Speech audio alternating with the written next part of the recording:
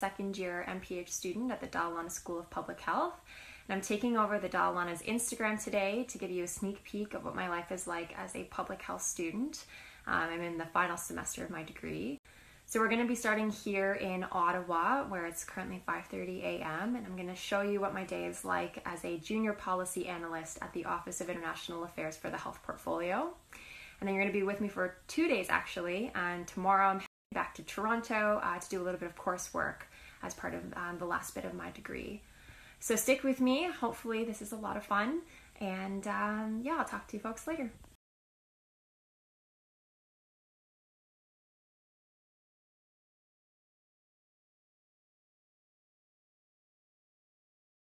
Hi everyone, so I'm here at the Public Health Agency of Canada building to start my day as a junior policy analyst at the Office of International Affairs for the Health Portfolio.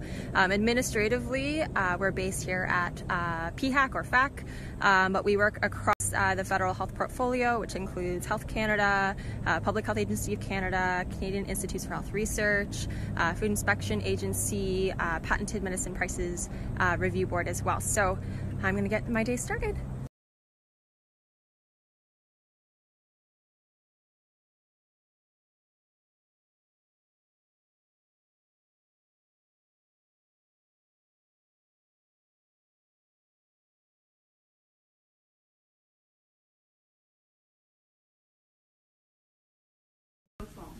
Est une chute d'eau qui se trouve au Venezuela. Cette chute se distingue comme étant A. La chute la plus large, B. La chute la plus haute, C. La chute la plus petite, D. La chute la plus... Hi everyone, I'm here with Marley Mello. She's an analyst here at Bestie at the OIA. She does some amazing work in mental health. And so given the diverse amount of work that's happening as part of the bilateral team, and you folks are getting a really good sneak peek into that, I thought it'd be great for us to have a one-on-one chat so you can hear a little bit more about what she does. And so Marley, if you could introduce yourself, your position and team, and kind of the work that you do, that'd be great. Hi, thank you so much for talking with me. So I am a policy analyst within the Bilateral Engagement Summits and Trade Division. My team works on advancing the Minister's International Priority on Mental Health, and we are the Secretariat for an initiative that she launched last year with her counterparts in the UK and Australia called the Alliance of Champions for Mental Health and Wellbeing. I have actually been a policy analyst within the Office of International Affairs for 2 years now, and I've had the privilege and opportunity to work on a variety of files. This has included Canada's engagement on health in the G7 and the G20 and the Asia-Pacific Economic Cooperation. Last year, I had a unique opportunity to do a temporary assignment in Geneva, specifically within Canada's mission to the United Nations. And I got to work with colleagues in our Foreign Affairs Department, Global Affairs Canada, to sort of support the health portfolio's engagement for the World Health Assembly in May last year. So that was a very unique opportunity, and it taught me a lot about global health diplomacy. So working in OIA has taught me many things. I would say that the biggest thing it's taught me is how Canada works with other countries and multilateral institutions to advance work on public health issues, and that has been very interesting. Awesome. Thank you so much, Marley, and hopefully that gives everyone tuning in a nice sneak peek into some of the amazing work that happens here at OIA. Very interesting. Awesome. Thank you so much, Marley, and hopefully that gives everyone tuning in a nice sneak peek into some of the amazing work that happens here at OIA. The Office of International Affairs. And also shout out to Amanda and Walid, who are also on the team and aren't here today. The Office of International Affairs. And also shout out to Amanda and Walid, who are also on the team and aren't here today.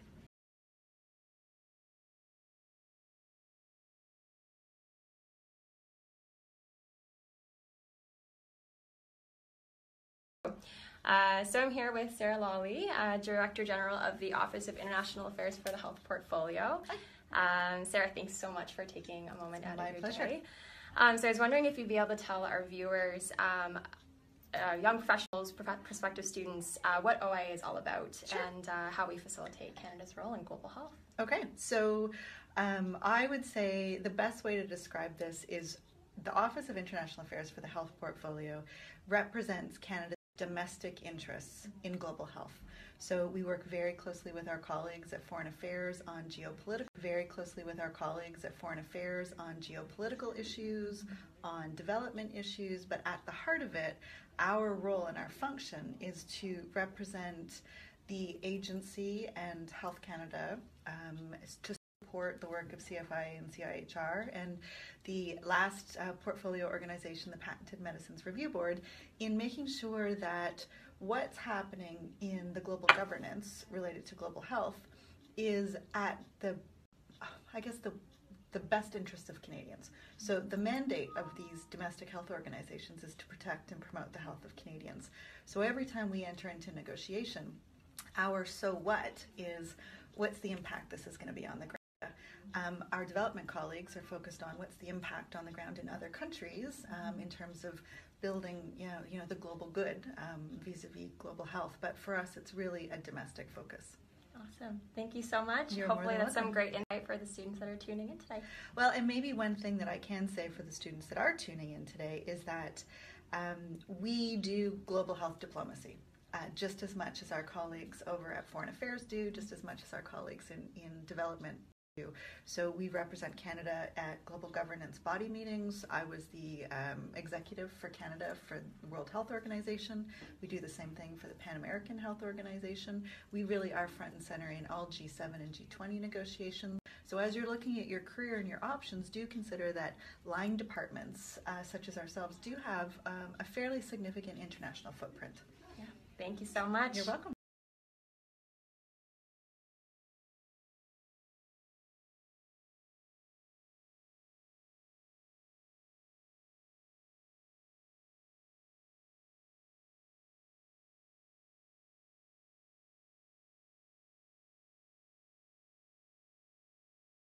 Good morning, everyone. My name is Rachel Kirkland. I'm a second-year MPH student at the Dalalana School of Public Health. And this is day 2 of my Instagram takeover of the Dalalana's accounts to show you a day in the life of a public health student as I finish the last semester of my degree.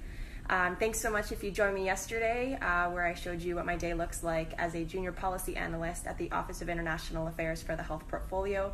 Hopefully that provided you with a fun sneak peek. And then I took a train in last night to come back to Toronto. I got in around 11:30 p.m. And I'll be taking care of some of my outstanding course requirements today, as well as the Certificate in Health Impact, which is a journalism fellowship that I'm completing alongside my degree. So stick with me, and hopefully we'll have a lot of fun again today too. Talk to you later.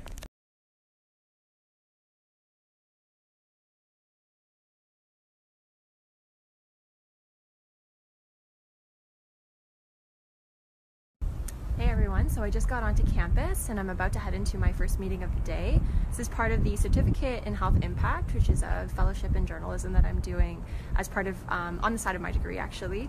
It's a pilot program being run between the Monk School of Global Affairs, Dalalana School of Public Health, and the Faculty of Medicine. The idea is to teach public health and health professionals some key journalism skills so that we can help deepen the public debate and further understanding about core public health issues. So this is my bureau meeting. About to meet with my bureau chiefs, Rob, Bruce, and Colin, and we're going to work on some of our pitches. So yeah, I'll take a picture when I'm in there.